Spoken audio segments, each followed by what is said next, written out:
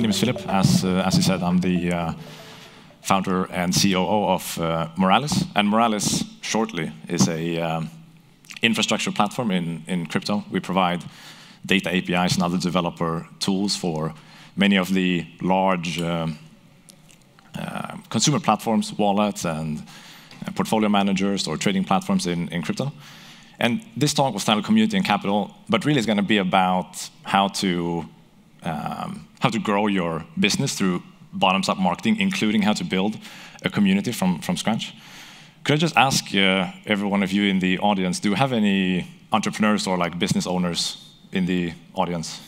Oh, that's awesome. That's more than I imagined. A lot of them, actually. So hopefully, some of this can be useful for you. Most of it will be focused around our story, how we did it. Doesn't mean that it's the right thing for everyone to do. If you're not running, like this is a software business, maybe it's not applicable to everyone. But anyway, this will be our story at Moralis. But first of all, I want to show you something cool. So within less than a year of launching Moralis, we had more website visitors than Alchemy, Infura, QuickNode, and OpenZeppelin combined. And maybe you don't know this space of dev tools in crypto, but these were the giants when we launched 3 years ago. They had already been around for years.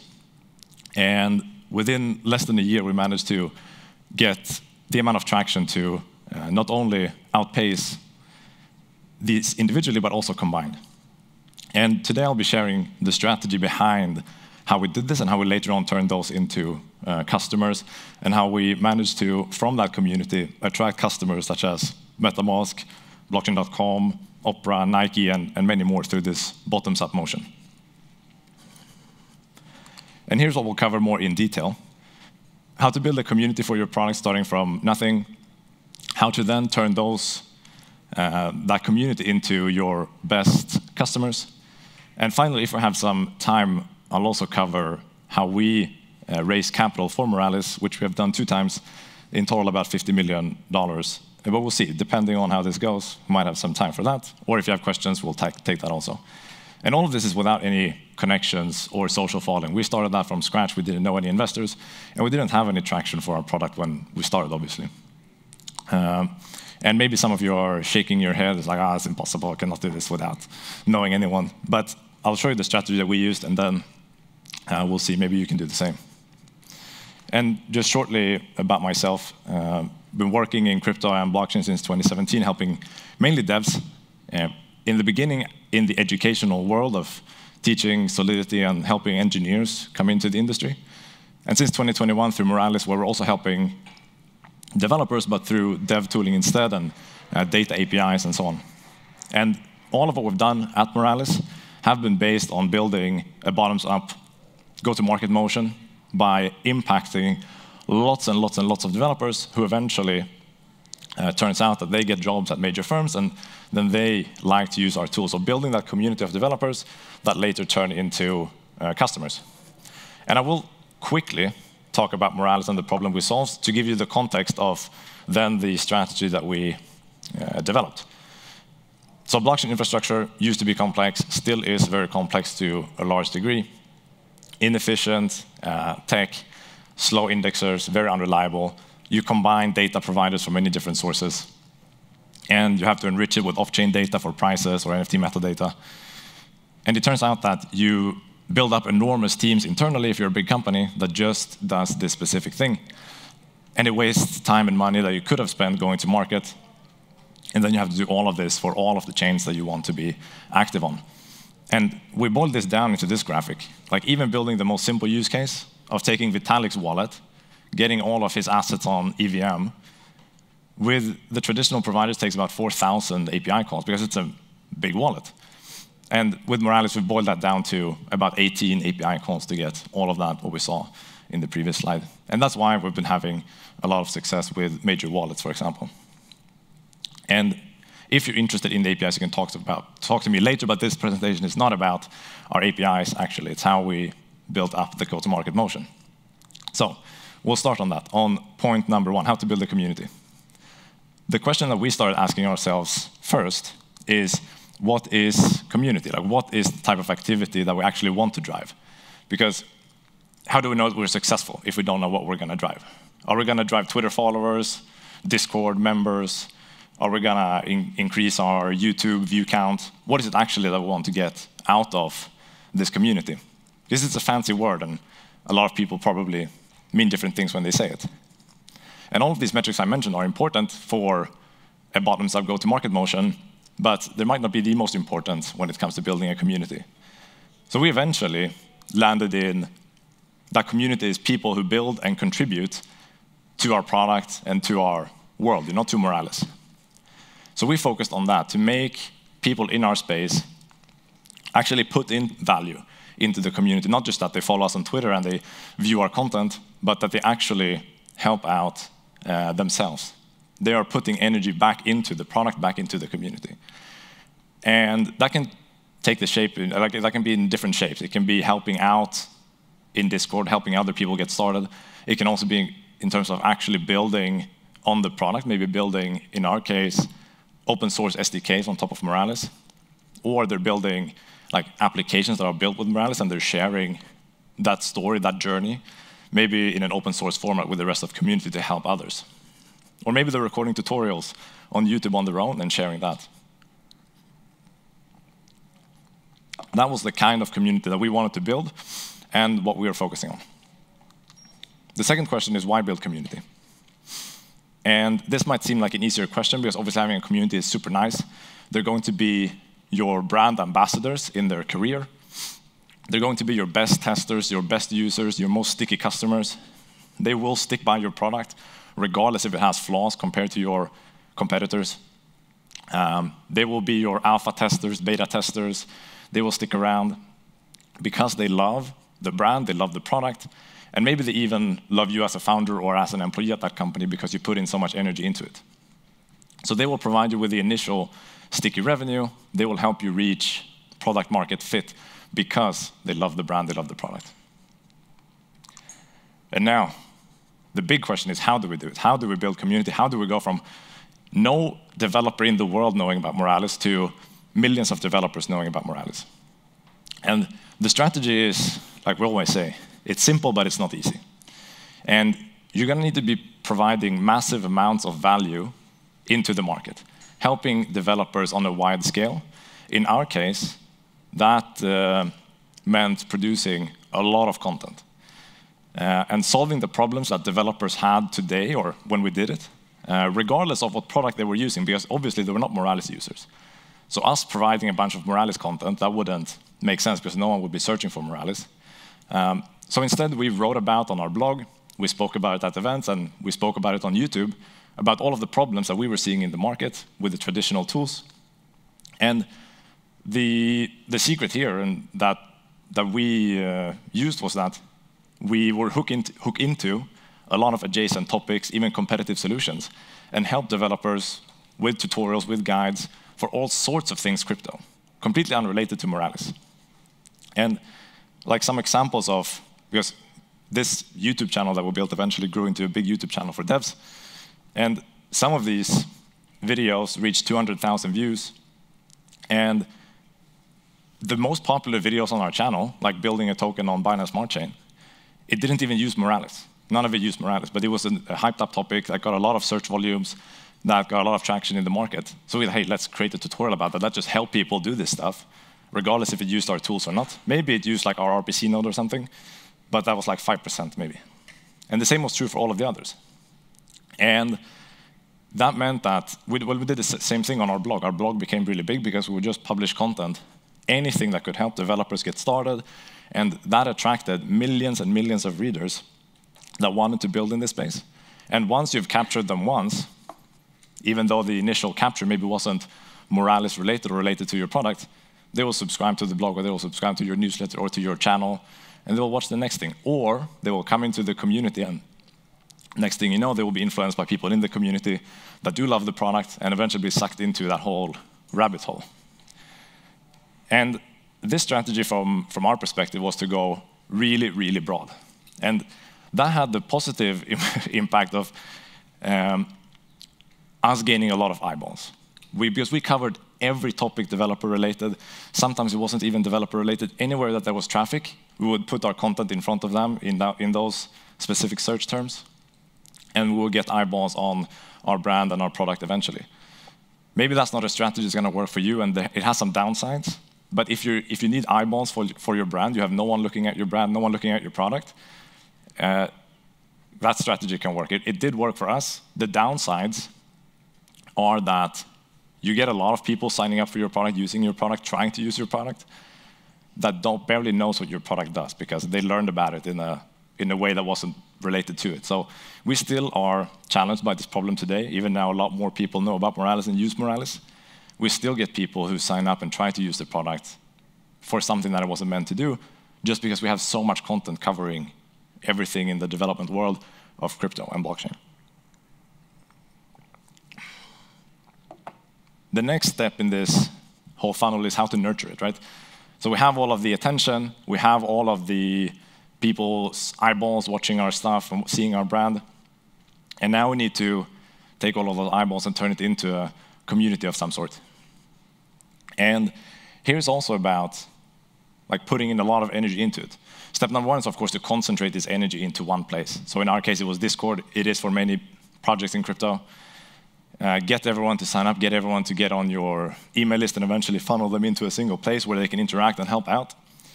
And then you need to lead by example as a founder or as a leader in this company and continue to contribute with value into the community of primarily building in public. So show your community the stuff that you're going through, building your own business, building your own software, building your own product, the struggles that you go through, the challenges that you go through, and build it together with them. That will not only get them to relate to your brand, relate to your product, and be a part of building it, but they will also see that, hey, maybe I should also share what I'm building in this community and then help out others with that. So you want to encourage people back to the metric that we talked about, like what do we want to achieve? We want people to build and contribute to the community, input things into the community, and that's how we do that. So we get them to build, contribute, and share inside of this community. And then also, I can't understate how much time and energy as a founder you have to put into being inside of the community, interacting with them, having live streams with them, and really building that personal connection with the core members of your community, because that's going to pay back. It's kind of like a retirement account. Like, you're not going to see the return immediately. You're going to continue to put in money, put in energy, and eventually, once it's time to redeem that, you'll be seeing the value. And eventually, this will come back to you when you put in energy into this. And the impact will surprise you if you do this. If you commit to it, you will find the core community members are going to be your co-founders, maybe. They're going to be lifelong customers of yours. They're going to be your best and most loyal employees. I've spoken to many founders of similar companies and with similar go-to-market motions, and almost always, like, your best employees, they're hired from your community. They're your best core contributors, and the same was true for Moralis. The whole founding team basically came out of people who contributed very early on, and they're still around years later. And as we talked about before, your community members will pick your solution over a superior solution just because they love the product, love the community, and love the brand. And that's how we did it at Moralis. That's how we got millions and millions of people to watch our content, read our blog, more than any other competitor in the space. I do have a few slides also on fundraising, how we did that, but I'm going to stop here and see if there's any questions on this go-to-market and community building topic first. Which channels were the more effective to engage with your community? I think I've seen a lot of your YouTube videos, but did you use other channels as well? Sorry, could you repeat the first one? What was the most effective? Channels. Oh, channels, yeah. We have 2 channels in the beginning that were effective. Number one is search, so Google and other search engines. That was how we really took off in the beginning. And we had a guy in our founding team that is very good at search engine, but it's no rocket science. Like, you put out good content, and then with slight optimizations, you eventually go to the top if you just continue at it, if you're in a small enough niche, and you build up your brand reputation. That is still our number 1 channel today. Like, it's been out for 3 years, because we continue to just hammer that. YouTube is number 2. But YouTube is also harder to attribute, so it could be that YouTube is actually bigger, but because you don't have that direct, like someone clicking a link, you can see it comes from Google, it's harder to know how many people were affected by that. So it could actually be that YouTube is number 1. So What happens if you have a community? I have a fairly large community, but everything we've always offered the community has been for free, usually based around education. How do you take a model like that and then monetize it? That's a really good question. The current Moralis community is free. The previous company that I built between 2017 and 2021 as an educational community, that was to a large extent a paid community. You had to pay for the courses and education that we did. I'm not sure that model works anymore because now there's so much free content. At the time, there wasn't as much free content about these kinds of topics. So I don't think I'm the correct person to answer this question because our community now also is free. And we monetize on the product usage, which is what I've seen most software companies do.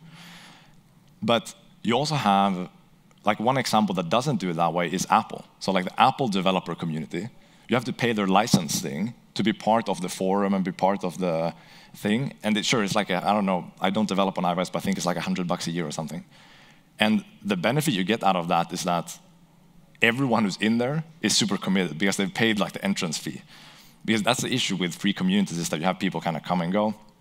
So I don't have the answer for you, unfortunately. But I can only imagine that in some way, there needs to be some product features that are super valuable, that's kind of part of that package, or something else that's just incredible value to like, exclusivity means a lot to some people, right? If you have people who are really dedicated, just having a smaller subset of the community where the most dedicated fans, that they can interact on their own, that can mean something. But yeah, I shouldn't pretend to have the answer to your question, but congrats on building the community in the first place. That's really big. How do you keep your users engaged? Do you have like metrics and then based on what they've watched, you're nurturing and providing more insights for them, promoting? Yeah, that's a key, a really key question and a good question. I come back again to our product being the main thing, the usage of our product. At the end of the day, like the core people in the community are usually building something with the product.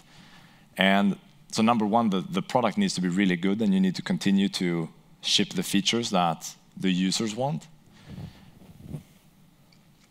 But in crypto, it's even harder than that because you have such a high churn rate of startups. Startups come and go at an incredible pace in crypto, which is a problem that really we can't affect. In terms of the community only, I think the only thing that we would do is we would host, live streams and hackathons and like try our best to build engagement. But I found it difficult to keep users around for a long time if they're not engaged with the product. And I think maybe in the beginning we tried harder to keep all of these free users around, and I think maybe that served us through a lot of this like hackathon and prizes and different events in the community. Now that we've grown a bit bigger and we have like larger customers funding the operation, we're not as focused on keeping around every single person around. The core community of builders is super important. Then there's going to be a wider circle of people that kind of comes and goes. Maybe that's okay. I don't know if that answered your question, but I took a stab at it. Thank you. Any more questions? All right, cool. I can also run through the final slides real quick. I have 5 minutes. And this is less of a strategy, more sharing our story also of how we managed to fundraise, because we got a ton of no's before we got one yes that eventually just turned the whole thing around. And I had never fundraised before. Before Moralis, now we've raised 2 rounds of a total of $50 million, a seed round and a Series A. And I didn't know anyone in VC. I didn't know any investor. And I'm not saying that I'm an expert in raising funds, but here is how we did it.